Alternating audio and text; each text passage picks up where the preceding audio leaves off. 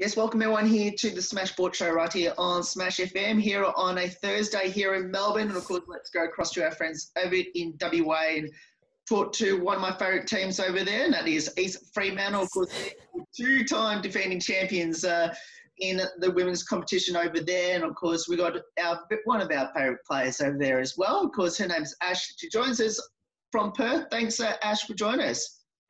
No worries. Love to be doing this for a third time, I think. Yep. It's bloody great.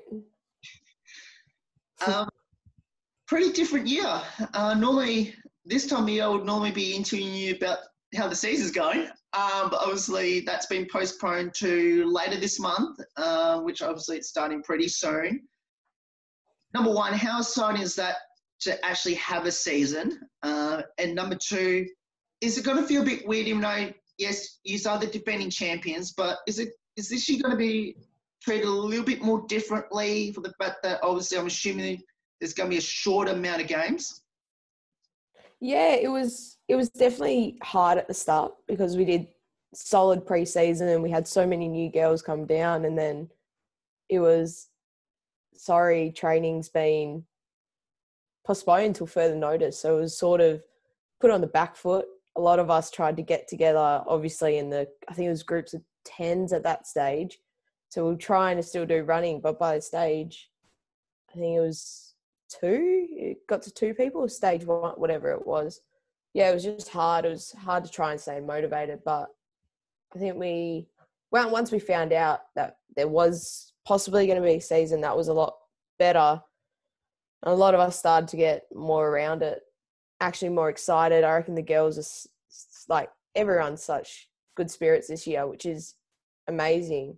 But I think we've definitely got a target on our backs, having double premierships. But I don't know, it should be good. We haven't really changed too much, but we have at the same time, not to give too much away.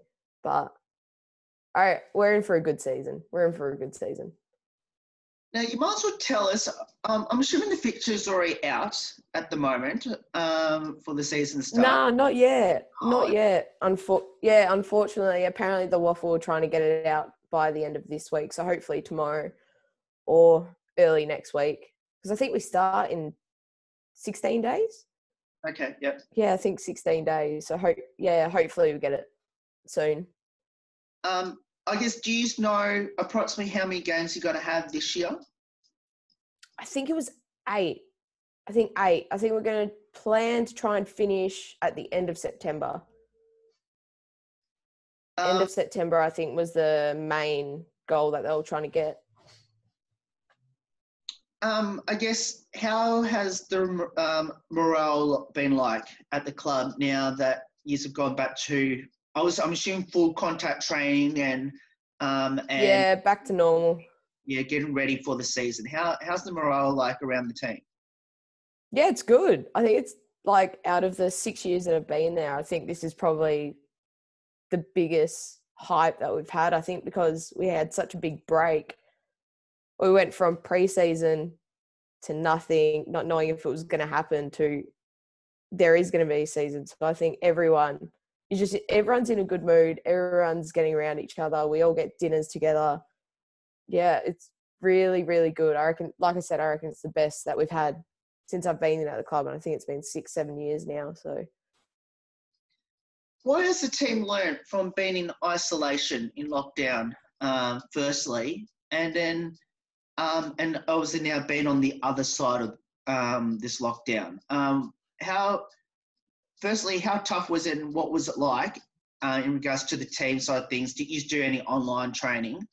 And now going back to normal full training, contact, getting ready for the season that starts in 16 days? Yeah, so Webbo or Nikki Harwood, our head league coach, and Chris Boulay, I think is us. Yeah, I'm pretty sure. Anyway, they got us pretty much on Skype calls or Zoom calls and pretty much gave us all the rundown, what was going to happen for the season, if it was going to go ahead. Went through a lot of tactics, strategies, all that kind of stuff. I mean, it was hard. It was hard to try and get people to stay as committed as what we tried. But I think with the way everyone's come back after that break, I think we've got a good season coming up. Now, obviously, winning 2 premierships already. One in technically the old competition, which was the first one 2 years ago, and obviously last year in the new competition, which is obviously currently the revamped one. I guess, I know it's going to be a silly question to ask, but which one's more special? Definitely, I'm definitely the one last year, just because that was the first year of the WAFL. Like we've won the first ever grand final of that season. So it was pretty special. But I think personally for me, I think it was 2 years ago grand final. First premiership I won at a WAFL club. So that was pretty good, pretty special feeling. Now, I guess going to this year, I know you don't want to give not too much away, especially to your rivals in Swan District. So it's become a huge rivalry now over there, because I know it used to be Subiaco Swans. Now it's becoming East Fremantle and Swans. I guess I have to ask, have you managed to recruit any new players or any of the youth players or Rogers Cup players coming up to the senior team this year? Yeah, we actually have. It wasn't even, we never ever reach out, but it's incredible to see the numbers, even in our reserve side. We've had this influx of players, which is incredible because women's footy, when I was in youth girls or the Rogers Cup, we would struggle to even get 13 a team. And now I think youth girls are getting 30, 40 girls to a training. We're getting this huge influx, even in Resi's and league. So it is really good, but yeah, we've got some girls from other teams. Their choice, of course, but looking forward to see how they go. They're super sweet. Love them. Now, obviously, you mentioned before we came on air, obviously one of my other favourite players at East Fremantle, obviously Bree Green, who's out injured. Yep. How is she travelling, and will we see her back on the field when the season starts, or at any stage when the season starts?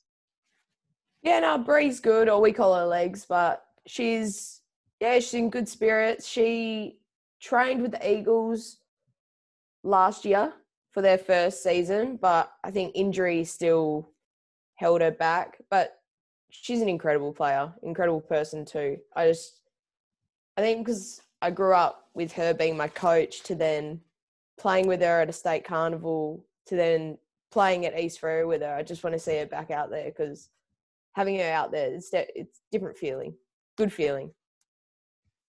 Now, for anyone that misses the last 2 interviews that we've done, I have to ask, when did you get involved in footy and why did you choose it? When did I?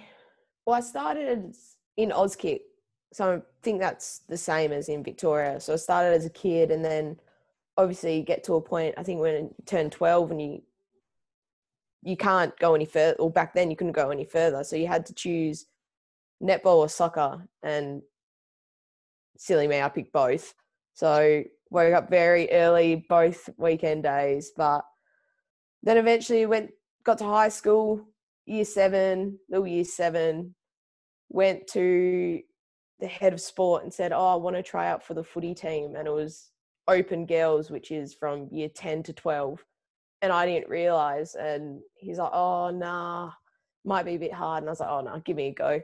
And then a former Freo, well, not former, she plays at the Freo Dockers now, Gabby O'Sullivan. I think she would have been year 12 or 11 and I was year 7. But yeah, it started there. And then I had the All Saints coach, Oliver Bees, he came up to me and asked if I wanted to try out for a state under-16s team. I didn't even know it was a thing. I didn't even know footy. I thought it was just school competition. And then, yeah, just went from there and there. But I love footy. I'm so happy I chose it over soccer in the end. Yes, good choice. I agree on that one. Yeah.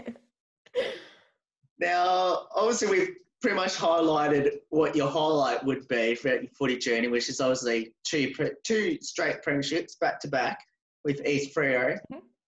So I'm going to move on to the next question, which is, what does footy mean to you now, and especially being there at East Freo?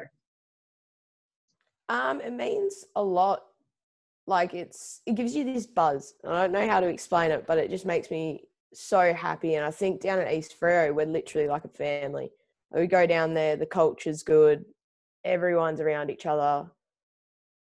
Like I said before, like we go for dinners, catch up outside of the trainings, all that kind of stuff. And 2 years ago, I had some pretty hard mental health struggles, and they were incredible. They helped me through it, especially Webbo or Nikki Harwood. She helped me out heaps and heaps and heaps. And Caitlin Edwards, a couple of those girls. But I think it's more than a club. Like, we're such a big family club as well. All the players or coaches' kids come down it's just an incredible place to be. Makes me so happy. Just see, I just smile. It's such a good club. So happy there. Now, obviously you've achieved so much already in footy. Do you have like any short or long-term goals that you want to reach? And obviously win a premiership again for the third time? Yeah, that would be wicked. I mean, I think short-term goal probably for a club would definitely be, I guess long-term would be eventually to get to the grand final and win in such a short season. It's weird to say, but I think that would definitely be like the club's goal. But at the same time, like, we don't focus on getting to that point. We just focus on week in, week out, what's going to happen. I think individually, I just want to be the best player I can be at the club. Like, whether the younger girls look up to us, that would be huge. But yeah, I just really want to develop the skills that I've got and just keep working on them. Be the best player at East Freo. And I guess long-term for me would eventually be AFL. But at the moment, my biggest goal is just to be the best player at East Freo that I can be. Now, obviously East Freo is pretty lucky. And watching them, not just watching you play on grand final day the last 2 years, and also got to see the rise of where the team's now at a couple of years ago, in that grand final against Swans a couple of years ago. But the way that the players to conduct themselves, not just from the WAFL side of thing, but obviously into AFLW, which obviously Freo Dockers technically won the premiership this year, because obviously they went through the whole year undefeated. Technically. And obviously most of them are at East Freo. I guess for you playing alongside those players, do you pinch yourself and like, how lucky am I to be playing alongside these amazing AFLW players? Yeah, like sometimes I think you almost forget who you're playing with. Like my family members, even some of my mates go, oh, like, do you know so-and-so? And you're like, oh yeah, like I'll see her on Wednesday, I'll see her on Friday at training. Like it's a surreal feeling sometimes. Like I said, I think you just forget that you're actually playing with these players. But at the same time, when they come down to East Freo, they don't act like, I don't know how to word it, but they don't act as if, oh, I'm AFL, so I don't need to be here. They mingle with everyone. Like I said before, East Freo, we're all just so close. So it's good to have them down. They teach us all something new every single training, which is good. Now, what would be your advice to our listeners out there, especially interstate and especially over in WA, that should get involved in footy? Just give it a go. I mean, you don't know until you try something, but it's one of the fastest growing women's sport, I think. I'm fairly certain with the way it's been going, but it's so enjoyable. Even if you don't want to be at that top tier, there's so many other ranks that you can be. I think there's amateurs up to D division, I think. But yeah, you just give it a go. It's worth it. Make heaps of friends along the way. It's good. Now, I have to ask. I know this is going to sound a really silly question to ask, but out of the 2 premiership wins that you had, how many of those players would have been part of the 2016 grand final loss that are still with the team now? God, I think most of them would be AFLW girls now. I think there might be a handful, maybe, or oh God, it's so hard to say. But yeah, we have so many new girls each year. It keeps changing, but I would say about 5 to 10. I reckon. And because the reason I asked that question is, I guess, how special to sort of still keep that core players from that grand final loss a couple of years ago with the success that you have managed to get the last 2 years?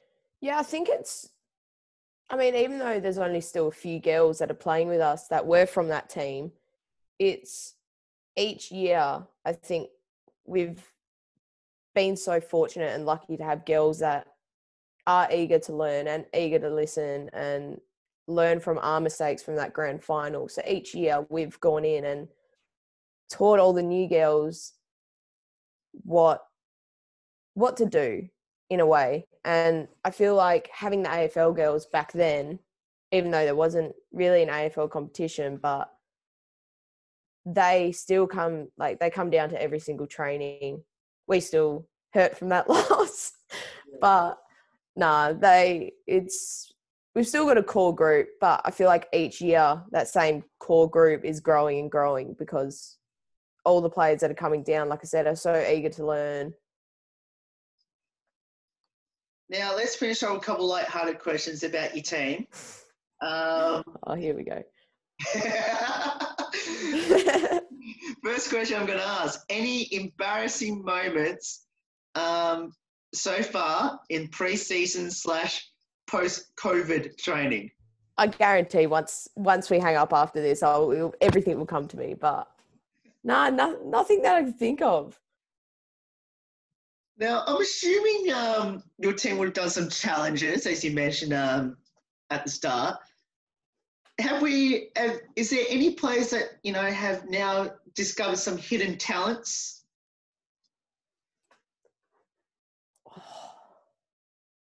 No, I don't. You know what? We're getting together for dinner tomorrow night, so I'll definitely find this out. And then on our 4th interview, I'll let you know. Okay. Keep me posted. I'll keep you posted with our merch. Yeah, correct.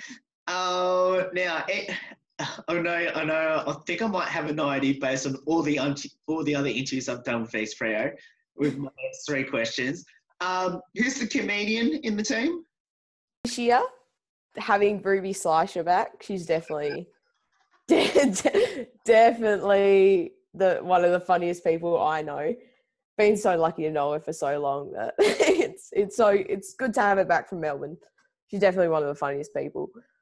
Yeah, I thought that was going to be that. Any best singers in the team? Oh, Sharon Wong, for sure. She is incredible. Best dancers in the team? Larissa Versace, 100%. Best dancer ever. Who has the best personality? Actually, to be fair, we've had 2 girls come from Broome, Kelly and Karen. They're incredible people. They're good people. Love having them down. They have 2 little girls as well, and they're just, like I said, family club. Love having them down. Kids are cuties too. Maybe next for East Freo Sharks players? Yeah, 100%. They have to be. We'll buy them a pair of boots. Can't wait to see how they go. Now, of course, I'll finish off with these last 2 questions, which is, for considering we've got all our local footy over here and even our state footy competition is completely cancelled for the year, what would be your advice to our Melbourne listeners or viewers that should, from a distance, should follow the Mighty Sharks? Yeah, keep up to date with us. We have a Facebook page, East Fremantle Football Club. Definitely get around that. Even if you make some kind of pledge and come over to WA, quarantine for 2 weeks, join the East Fremantle Sharks, definitely worth it. We actually had a Melbourne girl come over last year, Carly Tapner, one of our best mates now, but she's moved back. But definitely take a leaf out of her book and come over for a season. Try it out. And, of course, I'll finish up with this one last one. And this is going to be based off last year. Actually, maybe the last 2 years. Tell us a bit about the obviously winning the Premiership. There's going to be loads of celebrations back at the club or Mad Monday. Yep. Tell us, there must be some stories that's come out of those celebrations or from the last 2 years that hopefully you're willing to share with us.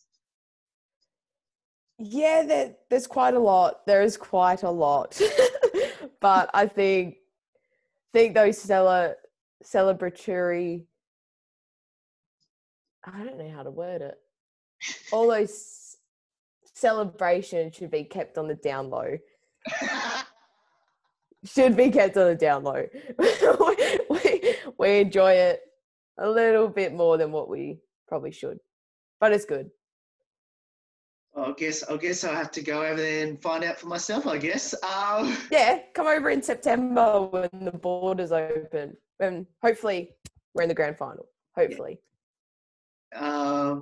Well, Ash, thank you so much for joining us. It's awesome having you on the show. As I said, it's our favourite player over there in WA, and obviously one of our favourite teams in East Freo. Can't wait to don the blue and white of East Freo. I'll send the merch over, and we'll beat Swans to it. Correct. Well, obviously, for our listeners out there, we're having a battle between East Freo and Swans. Who's going to get the merch to me first? But Ash, thanks so much for joining us. Please send our best wishes to your teammates. We are right behind the Sharks, and let's hope you can go all the way and win it for a third time in a row and create a bit of a dynasty over there at the Shark Tank. No worries. Thank you very much for having me, and I'll pass the message on to the girls.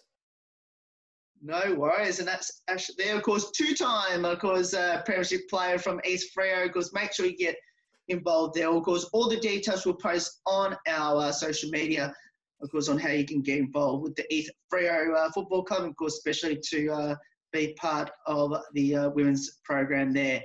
There's more on the Smash Sport Show right after this. Don't go away here on the Thursday edition.